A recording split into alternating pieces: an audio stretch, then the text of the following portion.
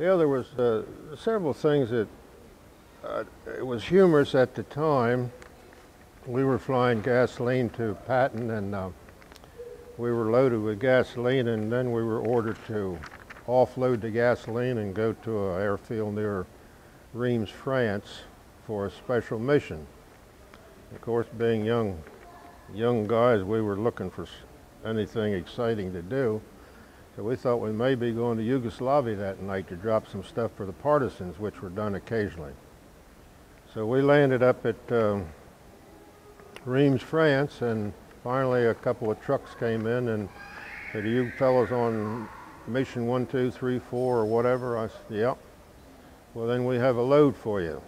So when they started loading up, I said, "What do we got?" He said, "You got a whole load of toilet tissue to fly to the First Army up north. It seems though that they have the GIs." Well, we did, and we had a little laugh out of that, but when we got back to the base that night, I will not repeat the names that we were called. Who were some of the VIPs that you catered to? The very first one was Postmaster General Hannigan, who was in Truman's administration, and well, just about got court-martialed on that deal. It was not my fault, but finally the engineering officer ended up getting court-martialed. We had a colonel by the name of Colonel Steinmetz, and he came down to the operations shack, and I happened to be the only one there. That's how I got on that category. He said that aircraft shall be there a certain time, certain day. So I immediately, another colonel with him, Colonel Copsey. And Colonel Copsey stayed behind, and while Colonel Copsey was there, I called the engineering department and told them, you know, that everything had to be right. So I selected the crew, which I knew was very good for the trip because it was going to be for 30 days. It ended up being a 35-day trip that he had. He just went everywhere. And but anyhow, the crew, I told them, I said, "Now look, it's got to be up at 800 sharp. You be up there at 7:45. Okay, so they go down at 7 o'clock to pick the airplane up, and by God, they couldn't get it started. And they fiddled around, and here somebody had taken the batteries out of it, out of the VIP aircraft. The VIP aircraft was really C-47, but plush seats and sofas in it. It was really rigged up really nice. So they finally got up there at 10 minutes after 8. Well, here he come. Man, he just chewed me out till the fly wouldn't light on me. And he's on a court-martialed me, and he didn't know why Captain Eade would give a young fellow like that the responsibility to take care of something for Postmaster General Hannigan. So anyhow, Colonel Copsey came forward and said no, he did everything he was supposed to do, and so the poor engineering officer got court-martialed. But, and Paulette Goddard flew her one time, and the funny part of it was she was supposed to come to Dover here, and she on a bond tour, she didn't come. So. Was there a reason why she didn't come? Well, I'll tell you this. Our CO at that time, I'll not mention his name, he was not Colonel Steinmetz or Colonel Copsey, called me one day and said if I could have the VIP airplane for Saturday morning, he said, "I'd like to take a flight." And I said, "All right." So he said, "I want you to go with me as my co-pilot." So I taxied the airplane up there, and here he comes out with this girl in this, looked like she had a rabbit coat on, white rabbit coat. And look, sure, here was Paulette Goddard. So he introduced her to her, and I didn't say nothing to her about that. So we flew to Frankfurt, Germany. So after we got up in the air, why he went in back, and he said, "Let me know when it was about 20 minutes out of Frankfurt." So I did. He came back up and flew it. So coming back to Paris, he said, now next Saturday morning, he says, I want you to get somebody to go with you and go pick Miss Goddard up, somebody that's discreet. I said, okay.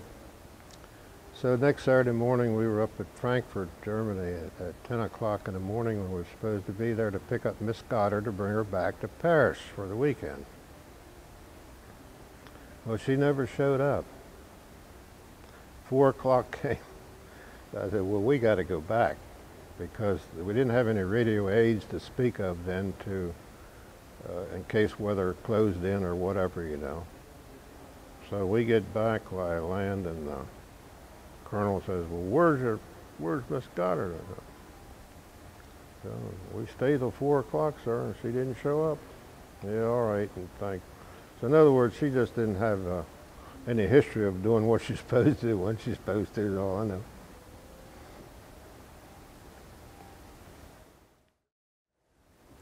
After the war was over, we Low Point boys were sent to the 27th Air Transport Group. Now, it flew all C-47s. Then they did a lot of the inter-European theater stuff, but they didn't do what troop carrier did, like jump paratroopers or etc. And so they started a civilian airline called European Air Transport Service. Took all the insignia and everything off of the C-47s. A lot of troop carrier aircraft were assigned to them also. And there was a squadron in every main city in Europe. There was Berlin, London, Paris, Munich, Rome, Naples, and so forth. And each one would fly scheduled flights throughout Europe and Italy. Anybody could fly on them as long as they had the proper credentials and the money. I remember the cost to fly from Paris to Rome was $55. And they got a good box lunch, and that was it, and sat on those hard bucket seats. But that airline took the place of the civilian airlines at that time. And so that the transportation was available to anybody to go anywhere they wanted to, as long as they had the money and everything else. But it was odd that they took all the insignias off the aircraft, but the crew still had to fly in their uniforms, you know.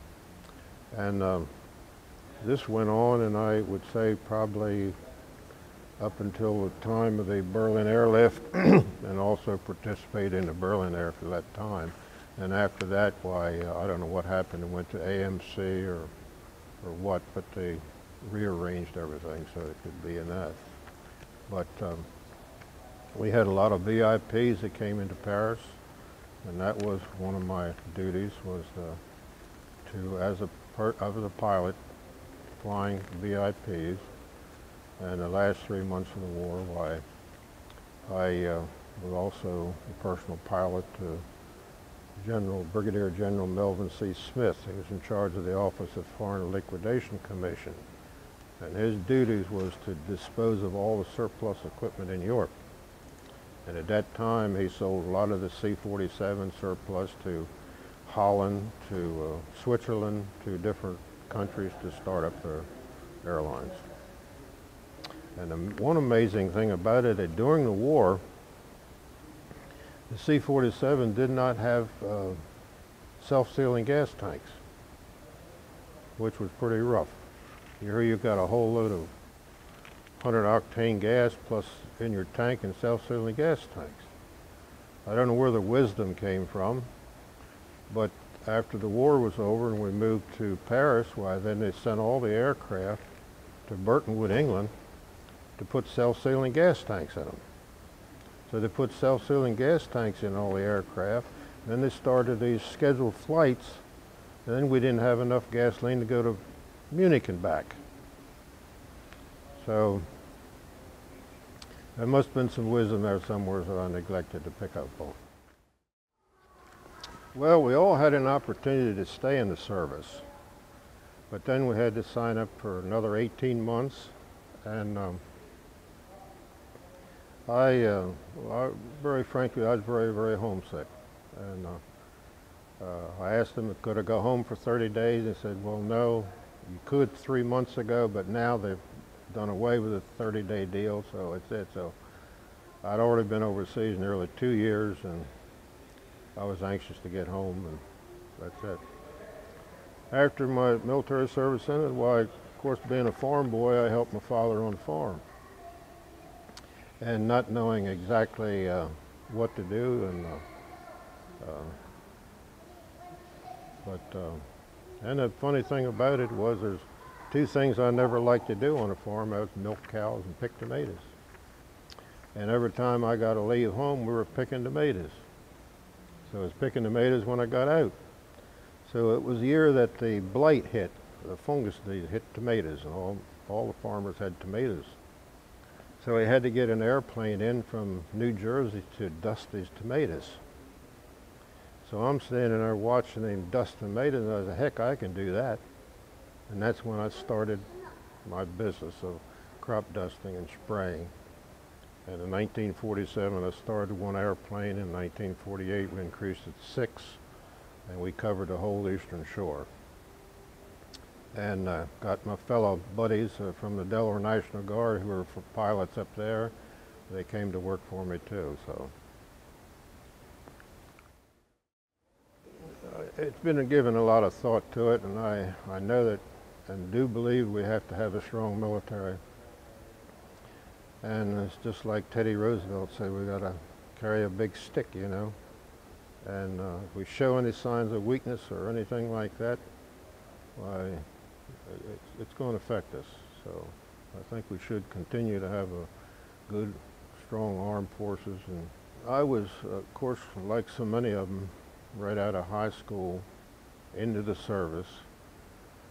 But I was a assistant operations officer after the war was over, and under a Captain George Eade, George J. Eade, E-A-D-E, he further became a 4-star general. And I learned an awful lot that helped me in business. Dedication to the job and doing everything. In other words, he was a good role model. And I would say that I had a more learning experience under him for future being in business, and that I got anywhere else that I could not got it in school.